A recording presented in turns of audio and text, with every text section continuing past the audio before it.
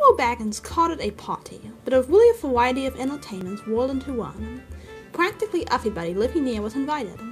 A very few were overlooked by accident, but as they turned up all the same, that did not matter. Many people from other parts of the Shire were also asked, and there was even a few from outside the borders. Bilbo met the guests, in addition, at the new White Gate in person. He gave away presents to all and sundry. The latter were those who went out again by a back way and came in again by the gate. Hobbits give presents to other people on their own birthdays. Not very expensive ones, as a rule, and not so lavishly as on this occasion, but it was not a bad system. Actually, in Hobbiton and Bywater, every day in the year it was somebody's birthday, so that every hobbit in those parts had a fair chance of at least one present at least once a week, but they never got tired of them. On this occasion, the presents were unusually good. The Hobbit children were so excited that for a while they almost forgot about eating. There were toys the like of which they had never seen before, all beautiful and some obviously magical. Many of them had indeed been ordered a year before, and had come all the way from the mountain and from Dale, and were of real dwarf make. When every guest had been welcomed, and was finally inside the gate, there were songs, dances, music, games, and, of course, food and drink. There were 3 official meals, lunch, tea, and dinner, or supper. But lunch and tea were marked chiefly by the fact that at those times all the guests were sitting down and eating together. At other times, there were merely lots of people eating and drinking, continuously from 11s until 6:30 when the fireworks started. The fireworks were by Gandalf. They were not only brought by him, but designed and made by him, and the special effects, set pieces, and flights of rockets were let off by him. But there were also a generous distribution of squibs, crackers, bacca-wrappers, sparklers, torches, dwarf candles, elf fountains, goblin barkers, and thunderclaps. They were all superb. The art of Gandalf improved with age. There were rockets like a flight of scintillating birds singing with sweet voices. There were green trees with trunks of dark smoke. The leaves opened like a whole spring unfolding in a moment, and those shining branches dropped glowing flowers down upon the astonished hobbits, disappearing with a sweet scent just before they touched their upturned faces. There were fountains of butterflies that flew glittering into the trees. There were pillars of colored fires that rose and turned into eagles, or sailing ships, or phalanx of flying swans. There was a red thunderstorm and a shower of yellow rain. There was a forest of silver spears that sprang suddenly into the air with a yell like an embattled army, and came down again into the water with a hiss like 100 hot snakes. And there was also one last surprise in honor of Bilbo, and it startled the hobbits exceedingly, as Gandalf intended. The lights went out. A great smoke went up. It shaped itself like a mountain seen in the distance, and began to glow at the summit. It spouted green and scarlet flames. Out flew a red golden dragon, not life-size, but terribly lifelike. Fire came from his jaws, his eyes glared down. There was a roar, and he whizzed 3 times over the heads of the crowd. They all ducked, and many fell flat on their faces. The dragon passed by it like an express train, turned a somersault, and burst over Bywater with a deafening squeal. "That is the signal for supper," said Bilbo. The pain and alarm vanished at once, and the prostrate hobbits leapt to their feet. There was a splendid supper for everyone that is, except those invited to the special family dinner party. This was held in the great pavilion with the tree. The invitations were limited to 12 dozen. A number also called by the hobbits 1 gross, though the word was not considered proper to use of people, and the guests were selected from all the families to which Bilbo and Frodo were related, with the addition of a few special unrelated friends, such as Gandalf. Many young hobbits were included, and present by parental permission. The hobbits were easygoing with their children in the matter of sitting up late, especially when there was a chance of getting them a free meal. Bringing up young hobbits took a lot of provender. There were many Bagginses and Boffins, and also many Tucks and Brandybucks.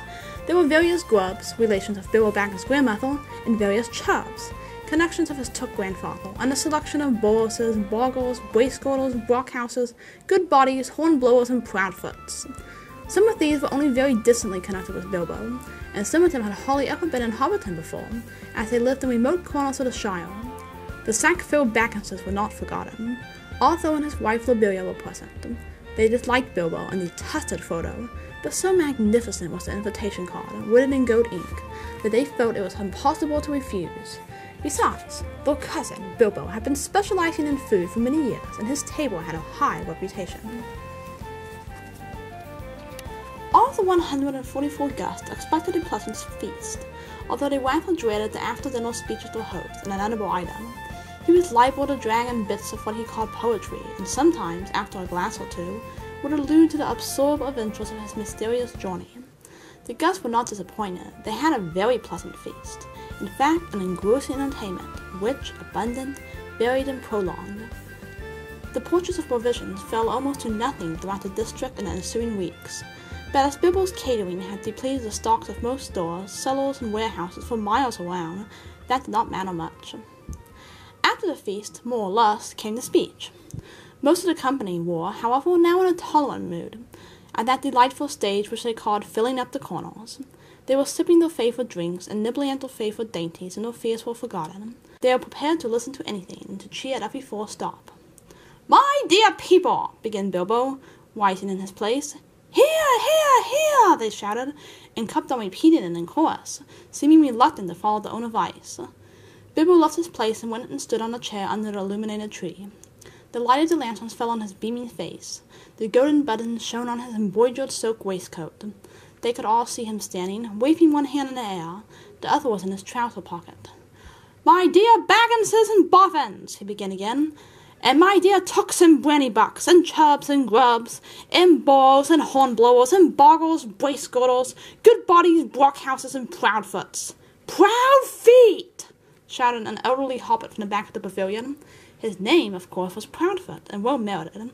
His feet were large, exceptionally furry, and both were on the table. "Proudfoots," repeated Bilbo. "Also, my good Sackville Bagginses, that I welcome back at last to Bag End. Today is my 111th birthday. I'm 111 today." "Hooray, hooray! Many happy returns!" they shouted, and they hammered joyously on the table. Bilbo was doing splendidly. This was the sort of stuff they liked, short and obvious. "I hope you are all enjoying yourself as much as I am." Deafening cheers, cries of yes and no. Noises of trumpets and horns, pipes and flutes, and other musical instruments. There were, it has been said, many young hobbits present. Hundreds of musical crackers have been poured. Most of them bore the marked Dale on them, which did not convey much to most of the hobbits, but they all agreed they were marvelous crackers. They contained instruments, small but of perfect make and enchanting tunes. Indeed, in one corner, some of the young Tooks and Brandybucks, supposing Uncle Bilbo to have finished, since he had plainly said all that was necessary, now got up an impromptu orchestra and began a merry dance tune. Master Everard Took and Miss Middleup Brandybuck got on a table and with bells in their hands began to dance the spring away, a pretty dance but rather vigorous. But Bilbo had not finished. Seizing a horn from the youngster nearby, he blew 3 loud hoots. The noise subsided. "I shall not keep you long," he cried. Cheers from all the assembly. "I have called you all together for a purpose." Something in the way that he said this made an impression. There was almost silence, and 1 or 2 of the Tooks pricked up their ears. "Indeed, for 3 purposes. First of all, to tell you that I am immensely fond of you all, and that 111 years is too short a time to live among such excellent and admirable hobbits." Tremendous outburst of approval. "I don't know half of you half as well as I should like, and I like less than half of you half as well as you deserve." This was unexpected and rather difficult. There was some scattered clapping, and most of them were trying to work it out and see if it came to a compliment. "Secondly, to celebrate my birthday." Cheers again. "I should say our birthday, for it is, of course, also the birthday of my heir nephew Frodo. He comes of age and into his inheritance today." Some perfunctory clapping by the elders, some loud shouts of "Frodo, Frodo, jolly old Frodo" from the juniors. The Sackville Bagginses scowled and wondered what was meant by coming into his inheritance. "Together we score 144. Your numbers were chosen to fit this remarkable total. 1 gross, if I may use the expression." No cheers. This was ridiculous. Many of his guests, and especially the Sackville Bagginses, were insulted, feeling sure they had only been asked to fill up the required number, like goods in a package. 1 gross indeed. Vulgar expression. It is also, if I may be allowed to refer to ancient history, the anniversary of my arrival by barrow at Esgaroth in a long lake, though the fact that it was my birthday slipped my memory on that occasion. I was only 51 then, and birthdays did not seem so important. The banquet was very splendid, however, though I had a bad cold at the time, I remember, and could only say, "Thank you very much." I now repeated more correctly. Thank you very much for coming to my little party. Obstinate silence. They all feared that a song or some poetry was imminent, and they were getting bored. Why couldn't he stop talking and let them drink his health? But Bilbo did not see or recite. He paused for a moment. Thirdly and finally, he said, I wish to make an announcement. He spoke this last word so loudly and suddenly that everybody sat up who still could. I regret to announce that, though as I have said, 11 years is far too short a time to spend among you, this is the end. I am going.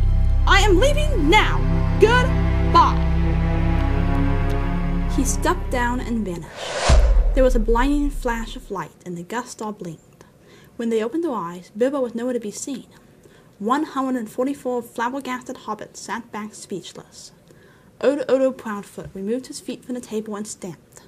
Then there was a dead silence, until suddenly, after several deep breaths, every Baggins, Boffin, Took, Brandybuck, Grub, Chubb, Burrows, Boggle, Bracegirdle, Barkhouse, Goodbody, Hornblower, and Proudfoot began to talk at once.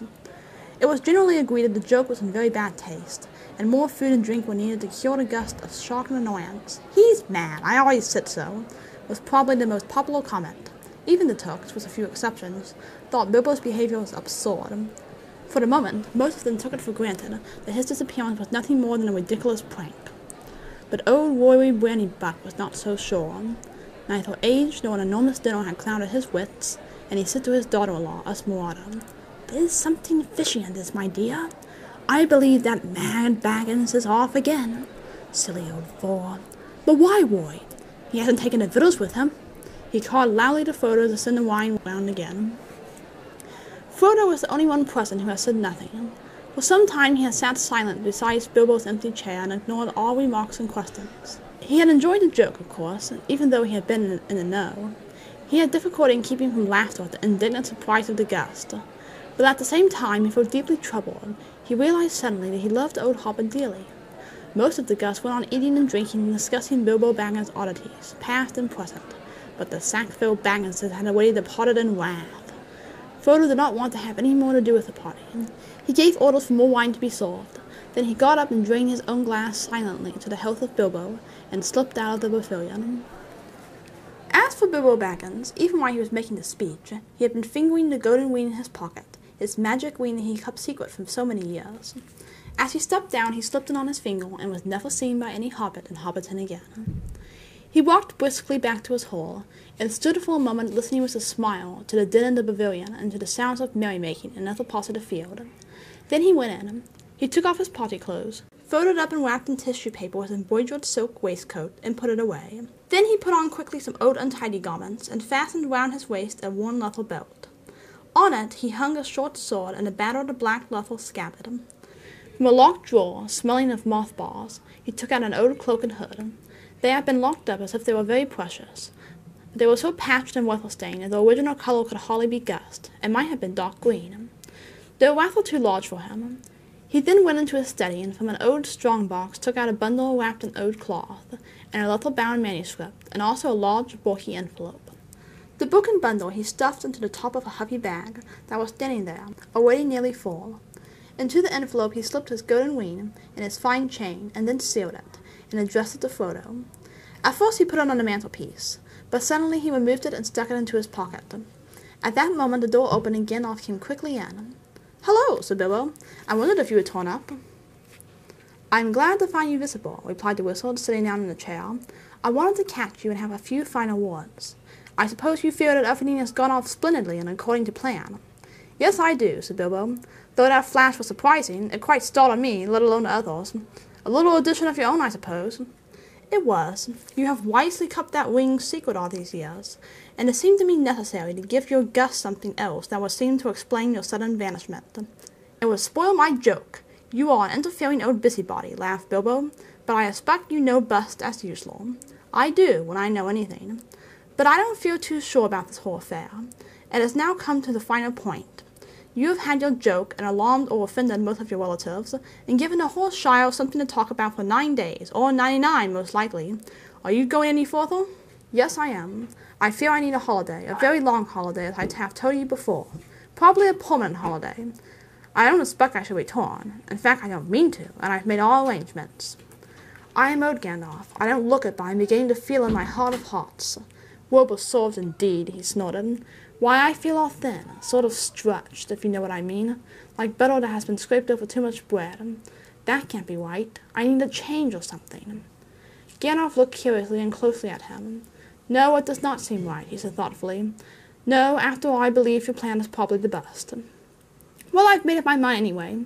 I want to see mountains again, Gandalf, mountains, and then find somewhere where I can rest, in peace and quiet, without a lot of relatives prying around and a stream of confounded visitors hanging on the bell. I might find somewhere where I can finish my book. I have thought of a nice ending for it, and he lived happily ever after to the end of his days. Gandalf laughed. I hope he will, but nobody will read the book however it ends. Oh, they may in years to come. Frodo has read some already, as far as it has gone. You'll keep an eye on Frodo, won't you? Yes, I will. 2 eyes, as often as I can spare them. He would come with me, of course, if I asked him. In fact, he offered to once, just before the party. But he does not really want to yet.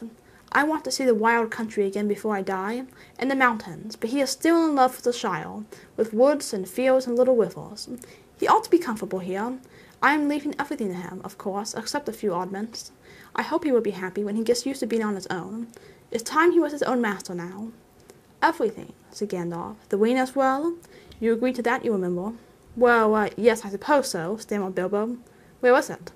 In an envelope, if you must know, said Bilbo impatiently. There on the mantelpiece. Well, no, here it is in my pocket. He hesitated. Isn't that odd now, he said softly to himself. Yet after all, why not? Why shouldn't it stay there?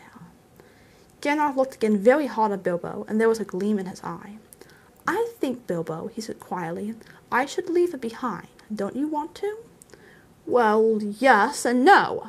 Now it comes to it, I don't like parting with it at all, I might say. I don't really see why I should. Why do you want me to? He asked, and a curious change came over his voice. It was sharp with suspicion and annoyance. You were always badgering me about my ring, but you have never bothered me about the other things I got on my journey. No, but I had to badger you, said Gandalf. I wanted the truth. It was important. Magic rings are, well, magical, and they are rare and curious. I was professionally interested in your ring, you may say, and I still am. I should like to know where it is, if you go wandering again. Also, I think you have had it quite long enough. You won't need any more, Bilbo, unless I'm quite mistaken. Bilbo flushed and there was an angry light in his eyes. His kindly face grew hard. Why not? He cried. And what business is it of yours anyway, to know what I do with my own things? It is my own. I found it. It came to me. Yes, yes, said Gandalf, but there's no need to get angry. If I am, it is your fault, said Bilbo. It is mine, I tell you, my own, my precious. Yes, my precious. The Wizard's face remained grave and attentive, and only a flicker in his deep eyes showed that he was startled and indeed alarmed. It has been called that before, he said, but not by you. But I say it now, and why not? Even if Gollum said the same once. It's not his now but mine, and I shall keep it, I say. Gandalf stood up. He spoke sternly. You will be a fool if you do, Bilbo, he said. You make that clear with every word you say. It has got far too much hold on you. Let it go, and then you can go yourself and be free. I'll do as I choose and go as I please, said Bilbo obstinately. Now, my dear Hobbit, Gandalf, all your long life we have been friends, and you owe me something. Come, do as you promised, give it up.